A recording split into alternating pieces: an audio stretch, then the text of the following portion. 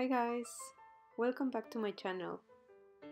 I want to include in the list of videos that I am making some tips on how to do it yourself, from one painter to another.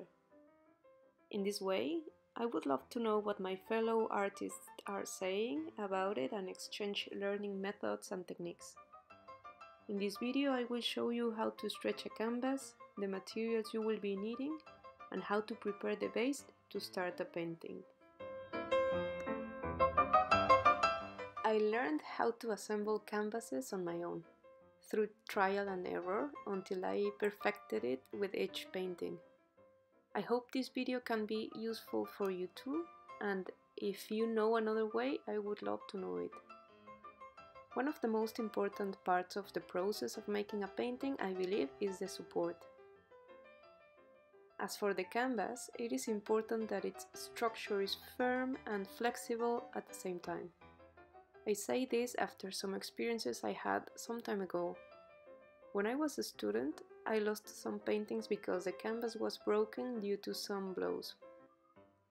They were cheap canvases, but I was worried that this would happen again and again, so years later, when I decided to take art as my profession, I learned how to assemble my own canvases to avoid this from happening again.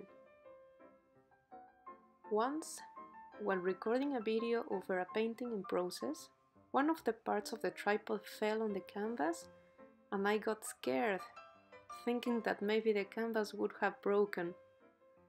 But thanks to the fact that I chose a firm cotton fabric and that I prepared the canvas with gesso, the piece that fell from the tripod to the canvas did not leave a scratch. For this reason and others that I am going to share now, I think it is important to know the work materials to be able to distinguish their quality and to guarantee that the work lasts longer in good conditions. Consider that if we are going to make a large body of work, it is worth buying the materials wholesale. You will notice it is cheaper to buy a roll of canvas and racks separately than to buy ready-made canvas every time. Yes, we will have also to invest in buying a hammer, stapler and canvas stretcher, which are usually a bit expensive, but in the long run, you will see that is compensated with the amount of canvas that we can produce for several years.